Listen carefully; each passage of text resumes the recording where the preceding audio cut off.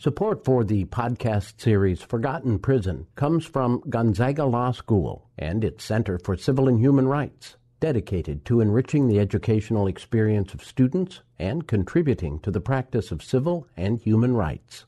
Details at gonzaga.edu/law. Thanks to Humanities Washington for their generous grant. It was a dark and stormy night. The wind and the rain... Wait, Simone. What? You can't start the story that way. Well, why not? Don't you think it's a little cliche?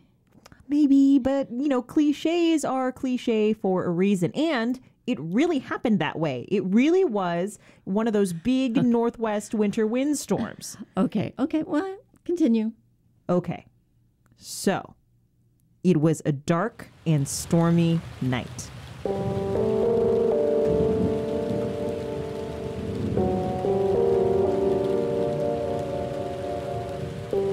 The wind and the rain whipped my face as I walked alone in the dark. I started up a narrow set of stairs outside an old Seattle home. I was here to see a man about Charles Manson. Yes, that Charles Manson. In case you haven't heard of him, he was a notorious cult leader who had such power over his mostly young women followers that they were willing to kill for him. In the summer of 1969, the Manson family went on murder sprees, setting Los Angeles and the country on edge. In a scene described by one investigator as reminiscent of a weird religious rite, 5 persons, including actress Sharon Tate, were found dead at the home of Miss Tate and her husband, screen director Roman Polanski. Tate and the other victims had been shot and repeatedly stabbed. The word pig was found written in blood on the walls. Supposedly, Manson saw the murders as a way to somehow spark a race war that could lead to the apocalypse. Manson and several followers were convicted of murder and conspiracy and sentenced to life in prison. Charles Manson was still locked up in California when he died in 2017 at age 83.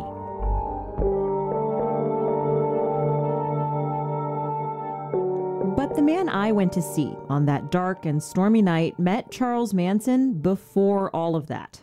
Leonard Shaw crossed paths with the soon-to-be cult leader in the early 60s, while Manson was doing time in Washington state at the federal prison on McNeil Island. Charlie was in the office one day sitting there, and he and I just struck up a conversation. Leonard is a psychotherapist who has done a lot of work in prisons. Back then, he was still getting his graduate degree at the University of Washington. Between 1962 and 1963, he did some field work at the McNeil Island Federal Penitentiary. And he was an interesting person. He was obviously pretty bright. And so I said, well, why don't I ask Putman to put you on my counseling list so we can talk every week. Putman is Lawrence Putman, who was the warden of McNeil at the time. Leonard and Charlie, as Manson was known then, talked for about an hour a week during Leonard's few months at the prison. Back then, prison officials and other inmates mostly saw Charlie Manson as just some punk. He was 28 years old then, and he'd already been in and out of correctional institutions most of his life for stealing cars and pimping out girls. He ended up at McNeil through a combination of prostitution and check forgery. Did you see him as irredeemable when you were working with him? That's an interesting question. I never thought about him that way.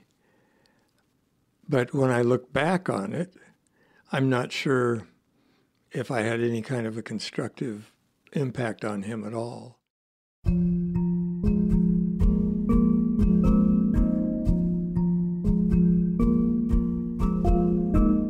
From KNKX in the Washington State History Museum, this is Forgotten Prison. I'm Paula Wissel. And I'm Simone Alicea.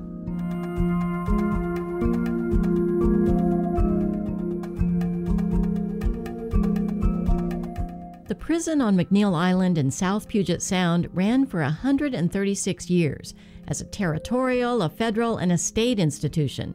That's 136 years worth of stories that can help us understand how prison and the purpose of it have changed over time. So take Charles Manson and his incarceration. From McNeil, he was transferred to a minimum security prison in California, and he was paroled from there in 1967. He became drawn to the summer of love crowds in San Francisco, where he began to build his following. That, of course, eventually culminated in those murder sprees around Los Angeles 2 years later, which almost immediately became a symbol of the darkest aspects of humanity. One officer summed up the murders when he said, "In all my years, I have never seen anything like this before." In his biography of Manson, author Jeff Gwynne writes about lessons young Charlie learned while he was on McNeil Island. He was drawn to Scientology, seeing it as one way he might manipulate women into prostituting for him once he got out. It was also on McNeil that he polished his guitar skills. One guard said he was a real hit at the talent shows. And he listened to the Beatles on the radio in his cell.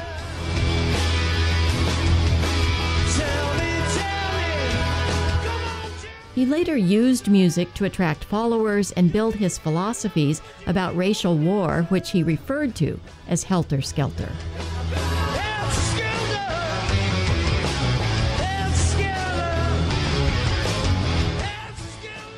The thing is, prison officials at the time saw Charlie's interests as good things.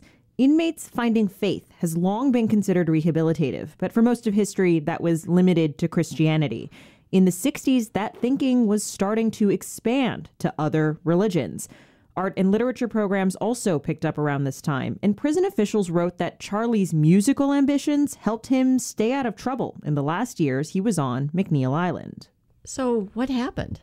How is it that Manson went from petty criminal to someone who was able to command others to murder for him, who was at one point called the most dangerous man alive? A lot has been written about Manson and this question, but Leonard, the psychotherapist who met with Charlie at McNeil as a graduate student, provides a little bit of insight as to what role the prison played. He says people were skeptical when he first offered to counsel Charlie. Charlie knew everybody considered him a waste of time. When you say waste of time, what do you mean by that? Well, he was such an institutionalized inmate, and he'd been in and out of prisons ever since he was 13 years old or something, you know. So he was considered a hopeless case. I think people have asked this question, which was, why weren't all of these institutions able to stop a man like that from getting that power and from doing that?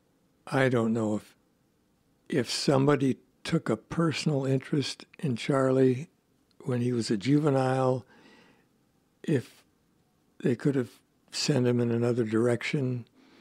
I'm open to that possibility, but by the time I met him, characterologically, he was so fixed.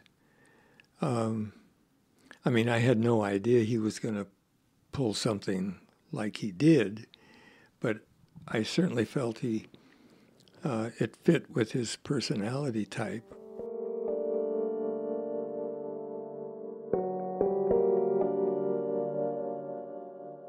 The story of Charles Manson and his time on McNeil Island gets to our root questions about crime and punishment. If Manson was born a criminal, then what could the prisons have done to change him? If he was a product of his environment, what role did the prisons play in shaping who he became? In some ways, these questions are timeless, but when you start looking into a place with as long a history as McNeil Island, you start to realize it's not just our answers that have changed over time, but also which questions we ask.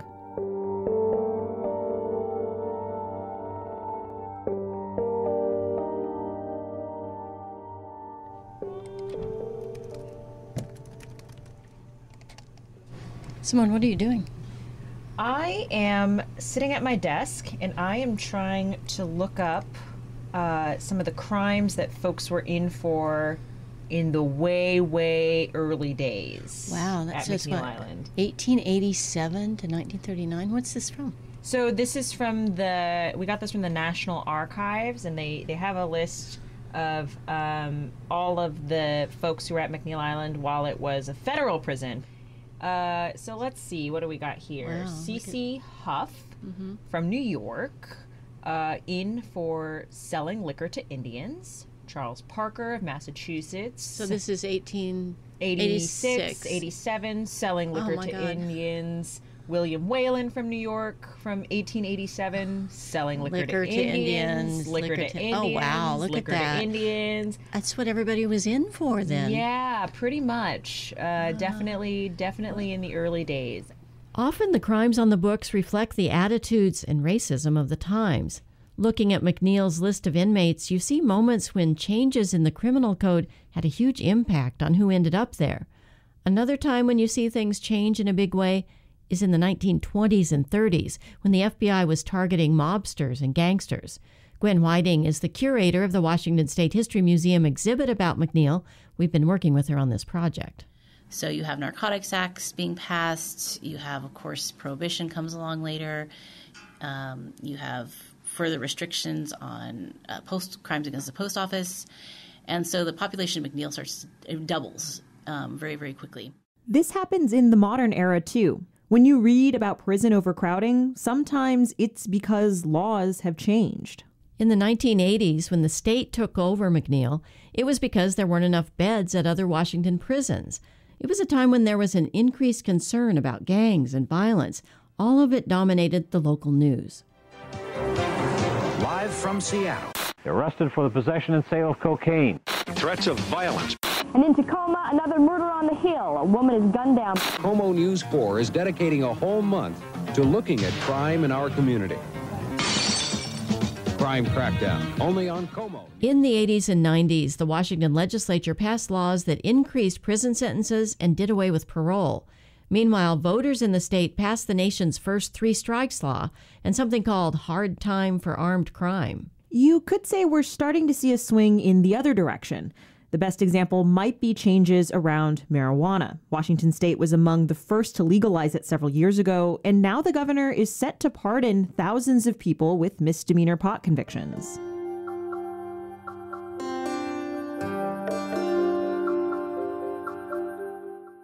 So who we've locked up has changed, but how we lock them up has also evolved, and McNeil can tell us about that as well.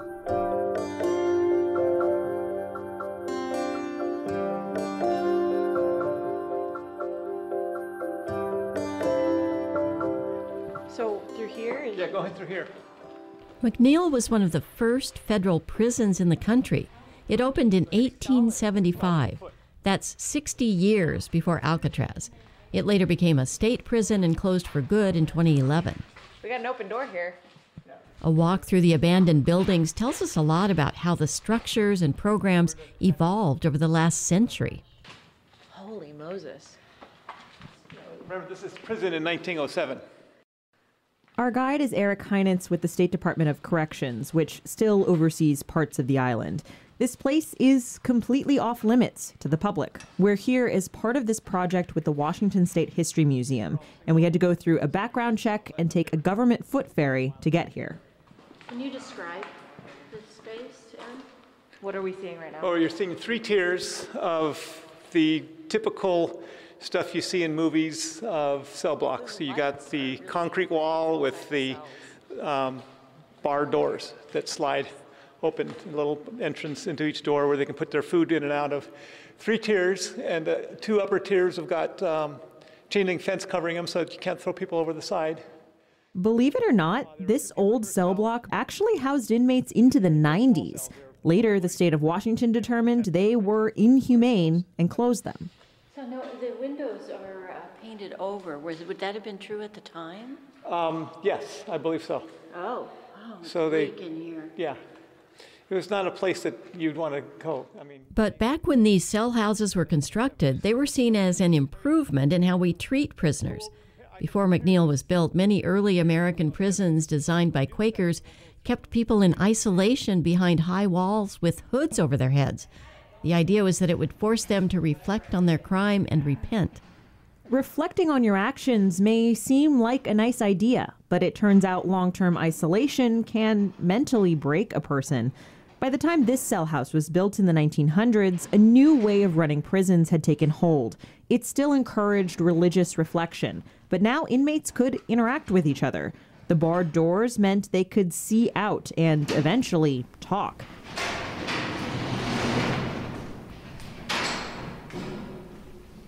Wandering around the abandoned prison is like taking a tour through prison history. Besides the living quarters, you also have the common spaces. You can see all the architectural detail here. You get an idea of how high the ceilings are just from the echoes. A lot of them were built in the 1920s and 30s, and they have a grand feeling to them, with arched windows and columns. But as we explored, we found the place to be a bit of a maze. I could have sworn we came through here. I'm all turned around. Prisons are like that. I found that in the other two prisons I visited too. Like, I found it really hard to keep track of what was where. Maybe that's by design, huh? Could be. That looks nasty on the floor. Oh, I think maybe this is where we went through. Oh, okay. If we go Are we going to be able to find our way back? Yes. Okay. We're not going to get lost in here. Yes. See, there's a mural. Oh, sorry. The mural. The mural. This mural in one of the dining halls was painted by an inmate in the 1950s. It depicts a bucolic mountain scene with a river and trees. It might have been a calming thing to see while you were eating here. In the early days, before the mural was painted, prisoners had to eat in complete silence. But starting in the 20s, at least there was music. An inmate band would play on stage during meals. It was one of the reforms instituted by Warden Finch Archer. History Museum curator Gwen Whiting says Archer also provided better education for inmates and added thousands of books to the prison library. He also allowed inmates to decorate their own rooms and to pick their own cellmates, which is extremely unusual. This was around the same time that ideas in prison reform were changing overall over the entire country. And so McNeil and other federal prisons were undergoing a lot of scrutiny. So they were looking a little more closely at, outward appearance and how that impacted both prisoners and, frankly, press coverage of the prisons.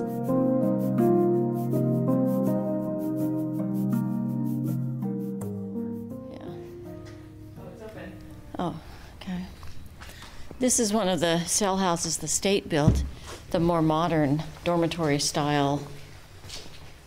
As we continue our tour through time, we head into a cell house built in the 1990s. Very little construction was done at McNeil in the mid-20th century. This place is different than the old cell house. The architecture is less Shawshank Redemption and more Orange is the New Black. Gwen says the new construction at McNeil shows another shift in our approach to prison. At that point, they go from being called cells, technically, although we've been referring to them such here, to being called rooms. And so the concept starts to be more that it's more of a dormitory style way of living. These cell houses were considered safer for staff. Because of the design, you could monitor a whole group at once and see all of their doors. This looks even smaller.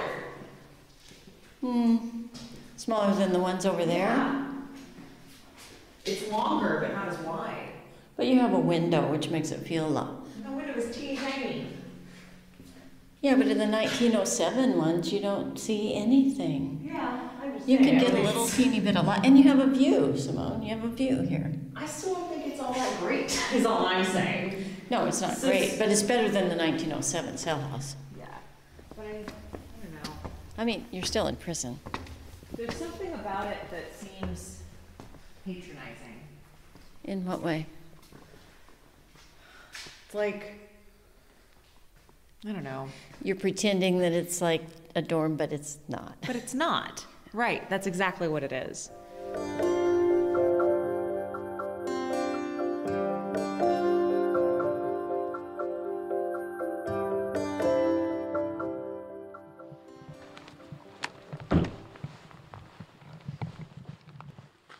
Those silos, that's the old honor farm. So none of that We'll go by there afterwards. has been in use. The old Honor Farm is a few miles inland from the abandoned prison. It started in the 1920s. Eric Heinitz with the Department of Corrections says during the federal era, minimum security inmates would work here. They used to have a piggery that was up over there, where they used to manage pigs and for pork. They'd learn farming skills and be ready to get a job when they got out. Other federal prisons also set up farms. The Honor Farm on McNeil Island shut down when Washington State took over the prison in the 1980s. And farms were eventually phased out at other federal prisons, too. On McNeil, the focus shifted to things like teaching boat building and repair. So this is the old marine shop where they used to build all the wood boats and stuff. The point is, ideas are always changing when it comes to how to keep criminals from reoffending. Prison trends come and go. Things are seen as being too soft on inmates or too harsh or just ineffective. One old program shows how difficult it can be to find a balance.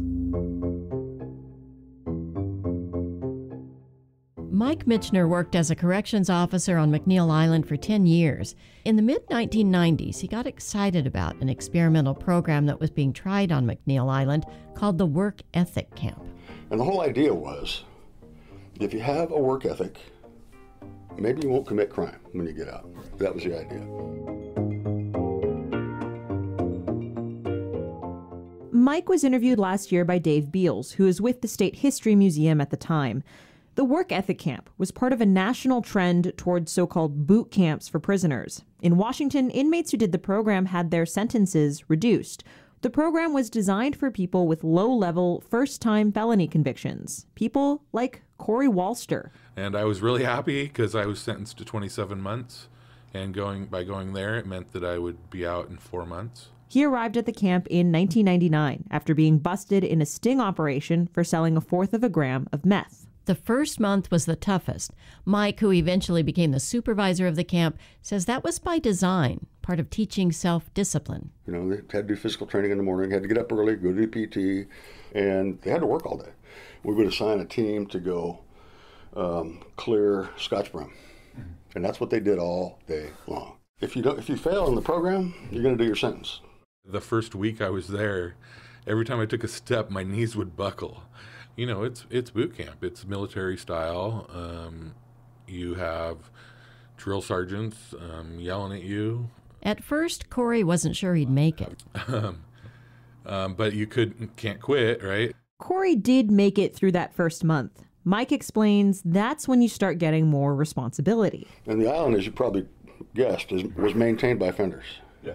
So the work ethic camp folks would graduate to one of those work crews and work the last couple of months that were there, you know, picking up a skill. So my job, I made 28 cents an hour, mowing lawns, and but then also the classes were really great. I got my GED there. I'm a tribal member, so at night we got to go out on our own and smudge and pray and without any guards around us. That was nice.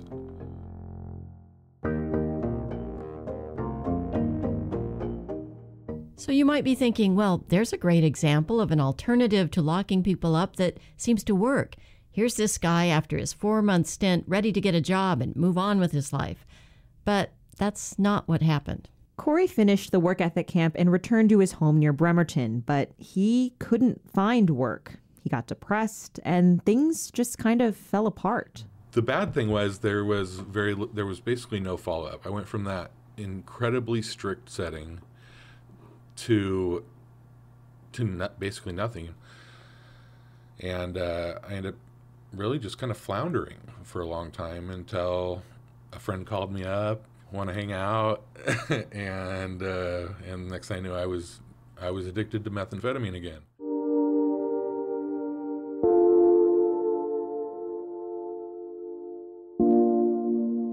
Corey got busted for selling again. This time, he was sent to Clallam Bay Prison on the Olympic Peninsula, and he had to serve his whole sentence. He did eventually get out, and he's doing well. He's sober, has a job, is raising his daughter, but he's skeptical that prison or the work ethic camp had very much to do with that. In the end, the research was inconclusive on whether work ethic camp-style programs prevented people from reoffending, and the program on McNeil Island ended. Mike says in Washington, one factor was that judges were beginning to give people convicted of low-level drug offenses the option of going into treatment programs. And so the program just kind of faded away.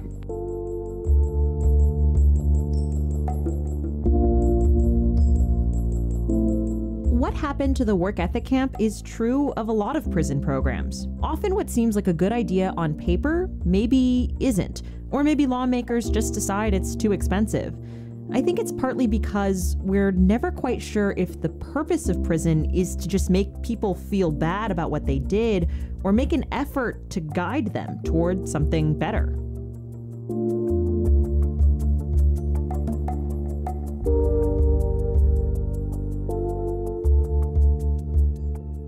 There are so many things that go into designing prisons, from the buildings themselves to the programs and policies, but the variable that designers can't totally control for makes up a huge part of what prison is: the people. Brian Funk was one of those people who was locked up on McNeil Island, and he says it was preferred to other state prisons. The atmosphere was better. People did appreciate actually being there. They didn't want to leave there. Brian shot and injured 2 people during a fight at a bowling alley in 1995. He served 19 years in Washington state and was released almost 5 years ago. He was on McNeil Island from 1997 to 2003. There are a few reasons Brian thinks McNeil was one of the better prisons in Washington.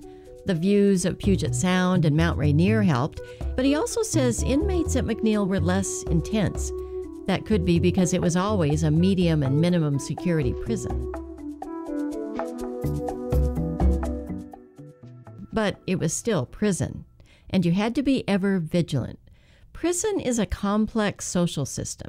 You have to know who you can trust, and information is valuable.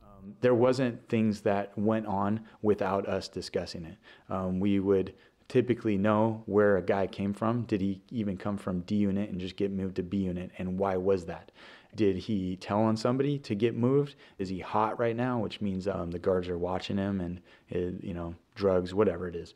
It's interesting. One person we talked to described prison as high school with knives, but maybe the addition to that is like high school with knives for like a decade. No, it's exactly like high school, like I remember it. Everybody was treated kind of the same way that they would be in prison, judged, or it was those cliques. When I got to Clallam Bay, there was Muslim tables, there was white boy tables, and there was, Nazis, basically, whatever. I was in a lot of fights in high school, actually, I should say, so that was not unlike prison was, and it was based off of stupid pride and respect and just talking crap, and it wasn't any less juvenile than prison is. Yeah, it was high school with knives and for decades.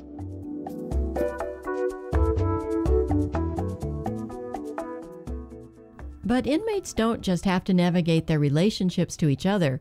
When you think about it, guards are also spending most of their time in prison, 8 hours a day or more. That adds another level of human X factor that can affect how prison works. Many of the former correctional officers from McNeil that we spoke to agree with much of what Brian says. That includes Darren Filer, who worked on the island in the 90s and early 2000s. I look back at McNeil Island was relatively laid back. When I say laid back, I mean by the amount of offender disturbances.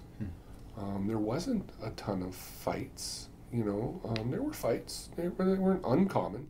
Darren now trains other officers. He was also interviewed by Dave Beals, who did a lot of early research on this project for the museum. When you listen to the interview, you realize prison guards had their own social system to figure out.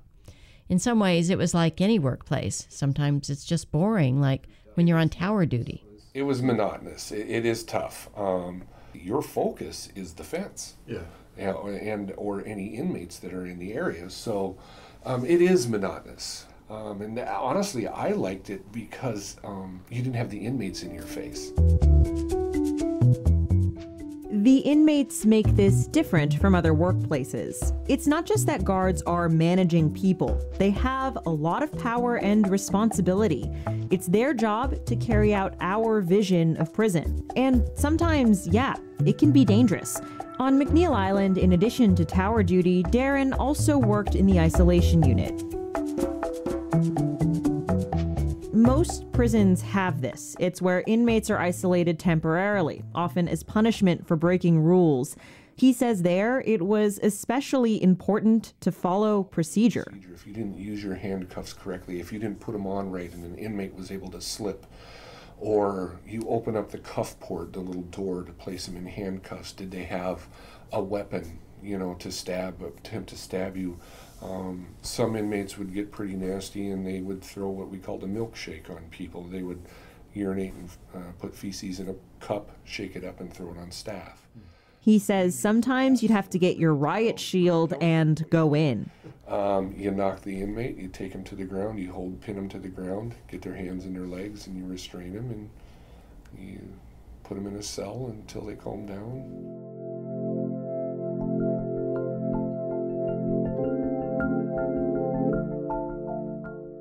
The guards and inmates we talk to say the bad stuff you see in movies does happen. Inmates fight each other, sometimes they attack guards, and sometimes guards abuse inmates. Drugs get smuggled in. But we also just heard a lot about ordinary life. Officers in the tower chit-chatting with their colleagues, or inmates scheduling their day around school or sports or work. And all these day-to-day things also contribute to whether prison works.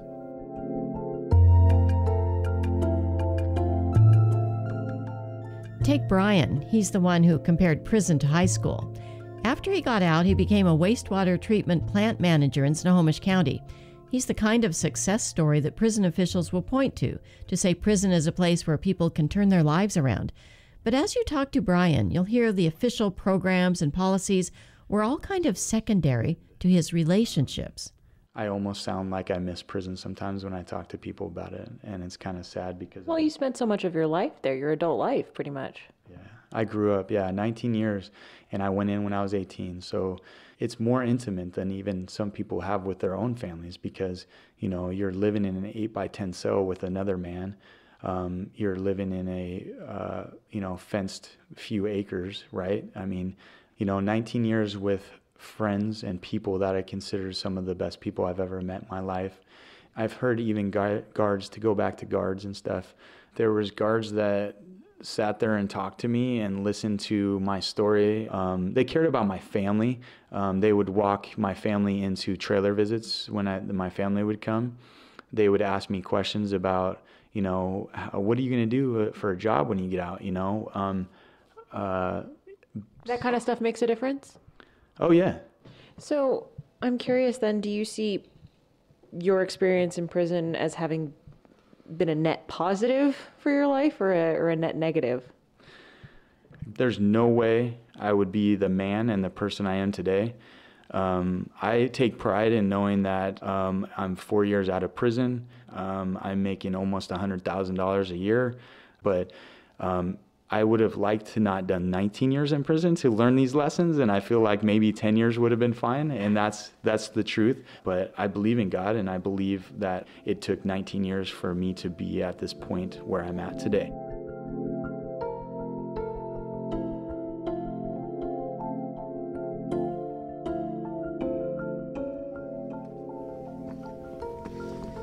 People working. This is the old auditorium. The dining hall, one of the dining halls. Standing in the empty prison, you try to imagine what it was like when it was full of people, like Brian and Darren, Corey and Mike. Hello? Hello? But even when there were people here, prison can still be a lonely place. And part of that's by design. You're being kept away from the rest of society. And the relationships you can build in prison aren't always positive. When it comes to prison, people get out. And that's the big question about designing prisons. How do we prepare for that? Both the inmates who do their time and those of us watching at a distance. That's why things change so much. We're always trying to figure that out.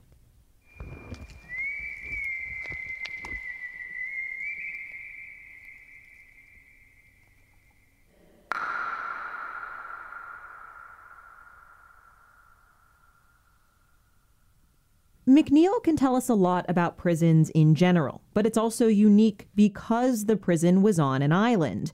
That made life a little different for inmates, guards, and their families.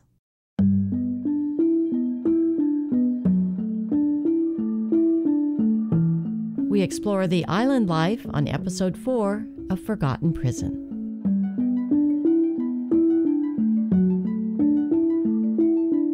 Forgotten Prison is produced by me, Simone Alicea, and me, Paula Wissel.